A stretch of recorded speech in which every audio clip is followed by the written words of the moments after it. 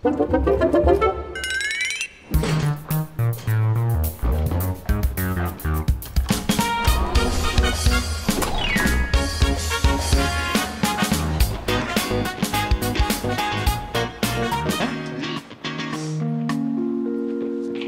呢？啊？人呢？没呢？不是，思思姐跑得也太快了啊！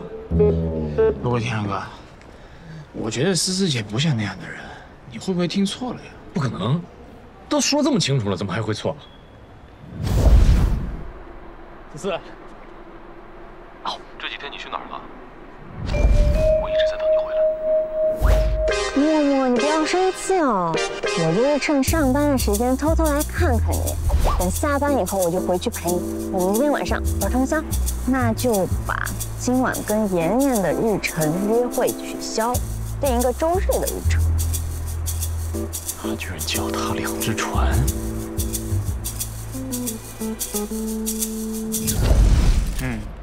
确实说得清清楚楚。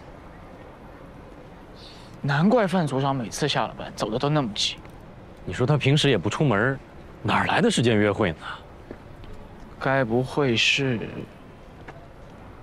金屋藏娇，异地恋情？等着吧，很快就会有结果了。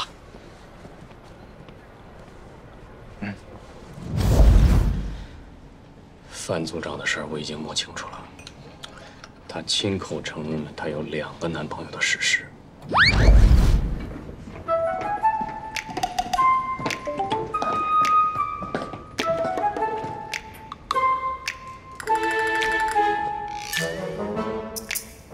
今天下午这个方案，于部长已经看过了，他说可以。为什么下班之后他又说这不行那儿要改的？于部长，习惯就好。那个，晚上是不是有事儿啊？晚上其实陪妍妍。你怎么知道？那默默，你还知道默默？李天然，你是不是偷窥我生活？至于不至于，现代社会都很正常。你真的觉得很正常？啊？对呀，其实我也觉得这明明就是很健康的爱好嘛。你不要告诉于部长还有吉组长，他们老一代人没有办法理解。放心，我帮你保密。我走。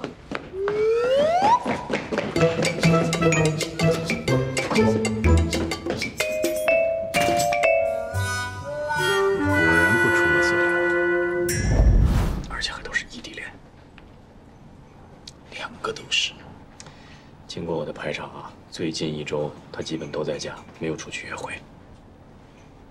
所以是网恋。都说了异地恋。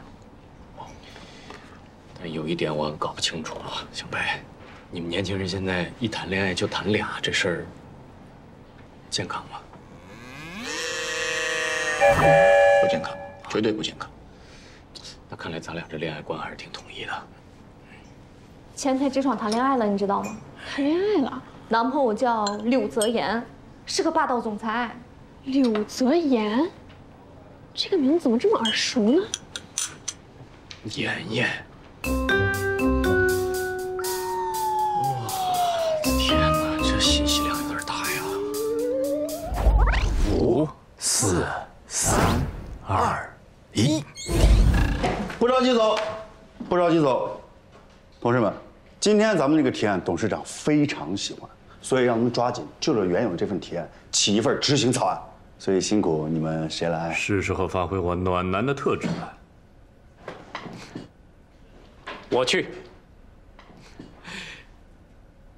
我和思思是邻居，我们加班比较方便。这个周末我们顶一顶，拼死要把方案赶出来，是不是，范组长？我要关心你，感化你。把你拉回来，是不是，范组长？哦，好，辛苦你了。哎，起来，下班。范组长，今天啊，多亏了我向姚总监争取，要不这个项目他肯定给吉组长了。哎，这种董事长钦点的项目，可是表现的大好机会啊。